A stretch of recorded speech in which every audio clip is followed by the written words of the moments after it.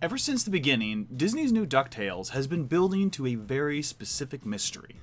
One that has nebulously been floating above the Disney Duck canon ever since the days of Carl Barks. The question of the parentage of Huey, Dewey, and Louie.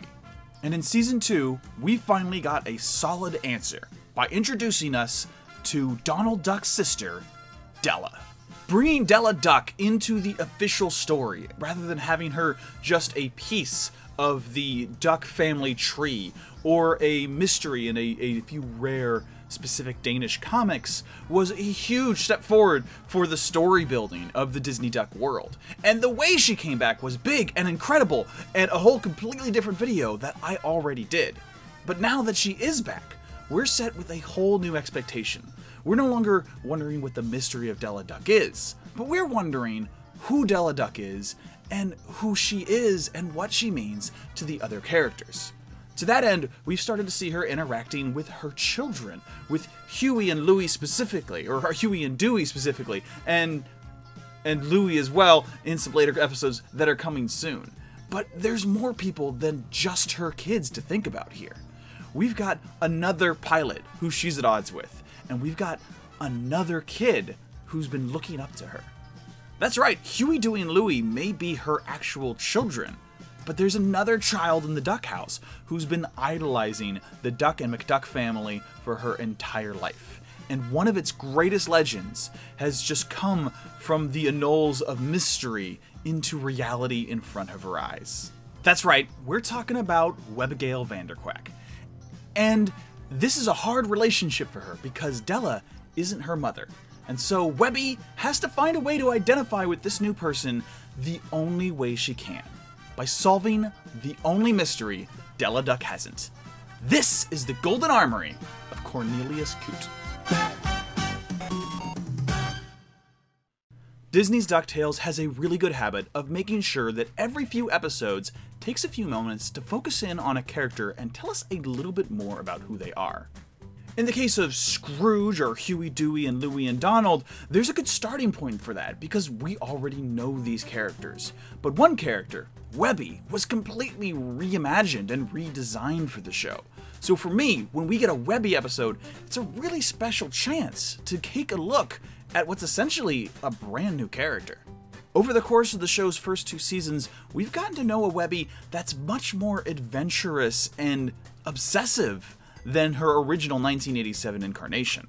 On the surface, you might make the mistake of thinking she's a little too perfect, a little too good of an adventurer, and just a little too capable when faced with danger. As the show went on, however, we learned there's a lot more to Webby. Underneath that super adventurer capable girl is someone who's really deep down sort of shy, socially awkward, and who just desperately wants friends and a family. That need for friendship and a family is in a way Webby's fatal flaw, and it seems like what some of her more obsessive personality traits stem from. Today's obsession is solving the one mystery Huey, Dewey, and Louie's mother never could. What is the mystery behind Cornelius Coot, the founder of Duckburg? As legend has it, Cornelius Coot supposedly fended off the ancestors of the Beagle Boys with some sort of mysterious ghost army. And while on a trip with the family to the fort, Webby is determined to find Cornelius Coot's lost treasure and unravel the mystery of that mythical golden armory that helped him single-handedly defend Fort Duckburg. It's an obsession that will liven up an otherwise sort of low-key field trip. Turn, baby, turn! Yeah! Yeah! Yup! And I'm bored.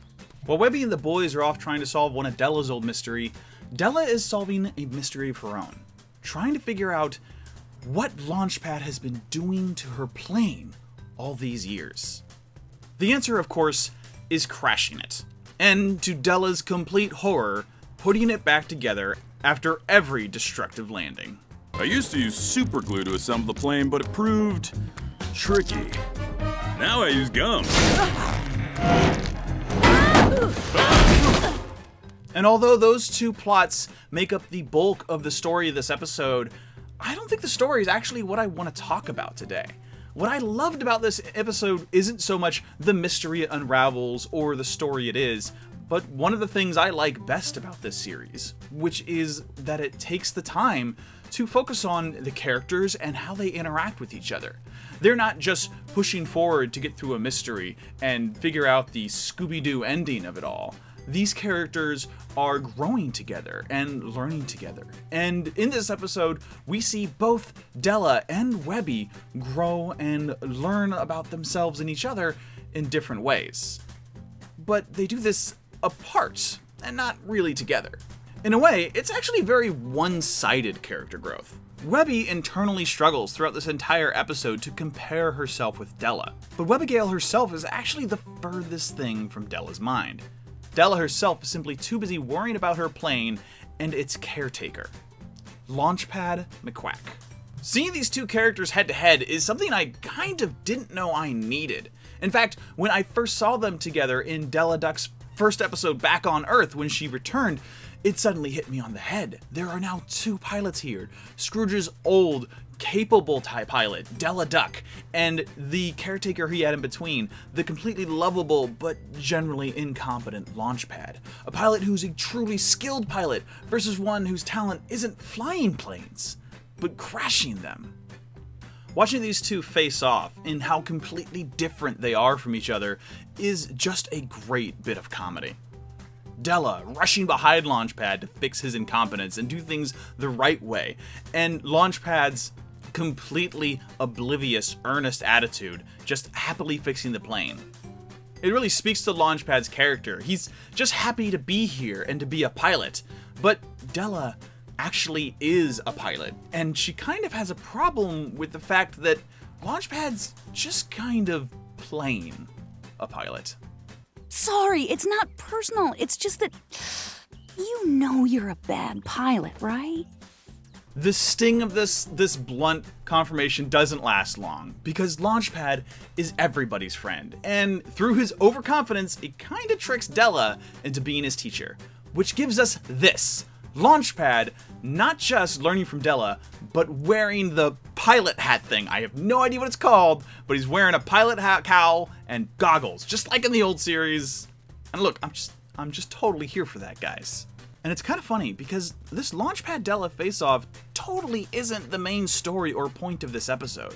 It's just something I find completely delightful.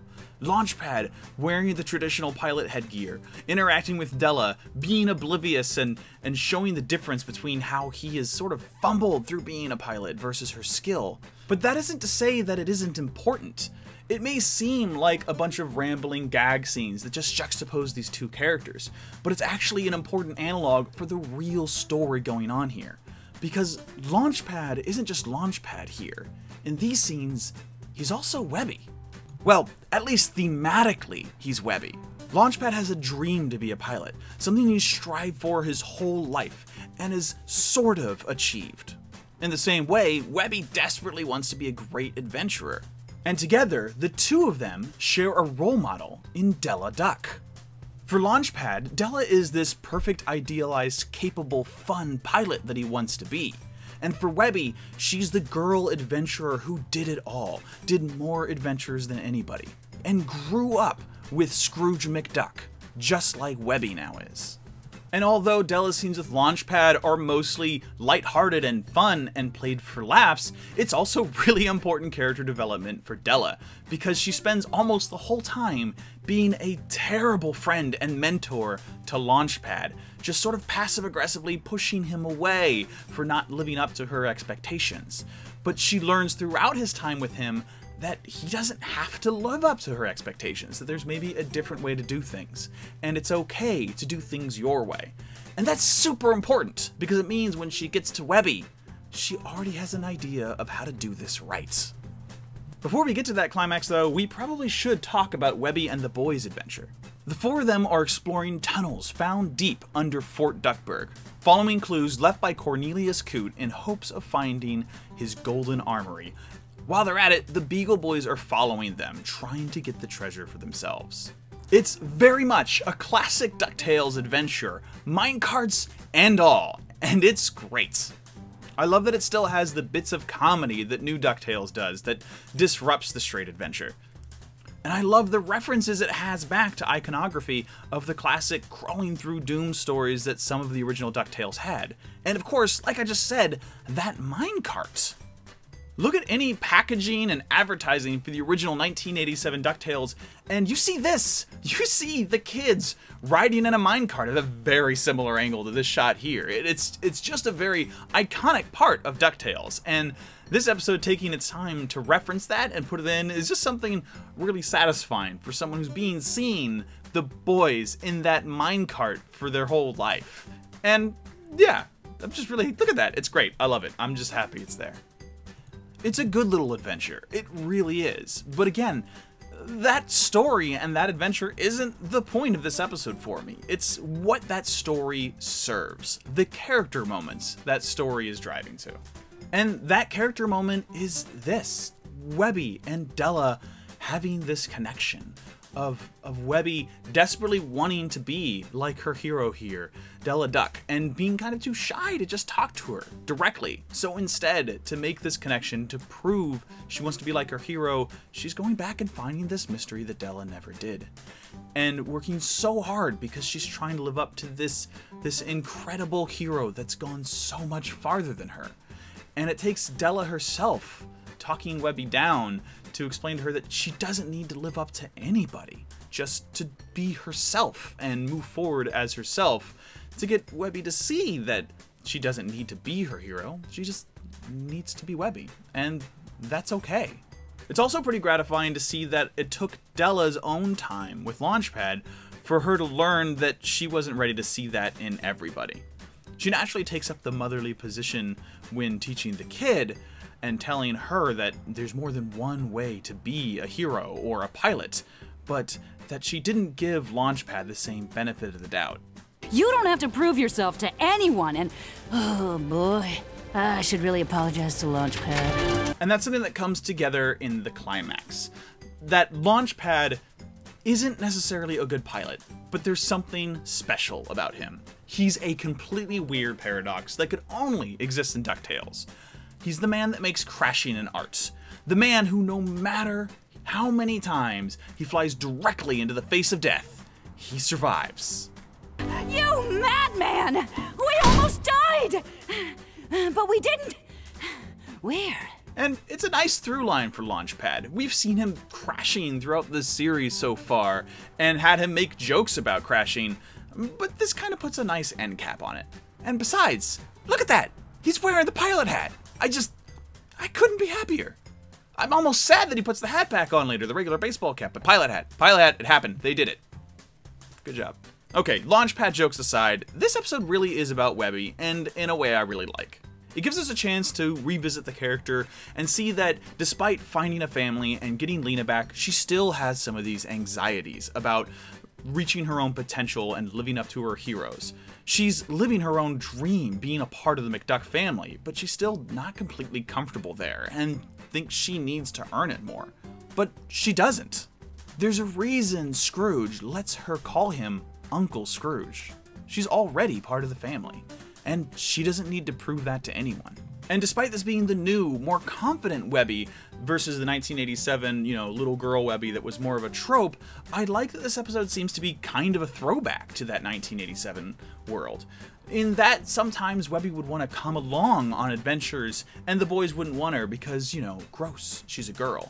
But in this version, they're hesitant to go along with Webby because she's crazy. She seemed a little more Webby than usual. Yeah, this is starting to feel less like a fun adventure thing and more like a dangerous obsession that kills us all thing. And although it may be Webby's obsessiveness that's making them reluctant to play with her and go on this adventure, it kind of felt like a throwback to me to how the boys would sort of put Webby on the outside in the original series. I might be reading into that, but I thought that was a nice narrative callback to the original series, that instead of relying on that othering of, ew, she's a girl, instead capitalized on Webby's newer character traits and the negative points of her overconfidence and how that might push the boys away in a more modern, realistic way.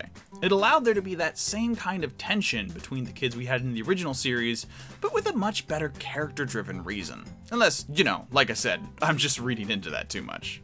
It may not be the most important episodes to the greater story arc that's happening in Season 2, but for me, it was a really fun episode that lets me spend some time with 3 characters who've really grown on me throughout the series. When the show started, I was a little nervous about Webby and redesigning her and making her this more rambunctious and forward outgoing girl, but she became a character that I really enjoyed, both for her complete insanity, which has been consistently funny, but also for how she's secretly sensitive and a little unsure. Della has of course been a complete delight throughout the series, just seeing this character, and not only seeing this character we wanted to know about for so long, but also a really fun version of her that also has her own flaws, very similar to Webby, in obsessiveness. And Launchpad, I really thought was just too stupid when the series launched.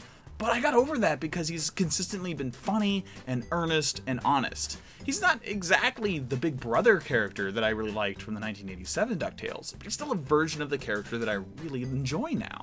And having all 3 of them together in one episode, thematically tied together in the same message, was something really fun. That's it for this review and episode of DuckTales from... what's the episode?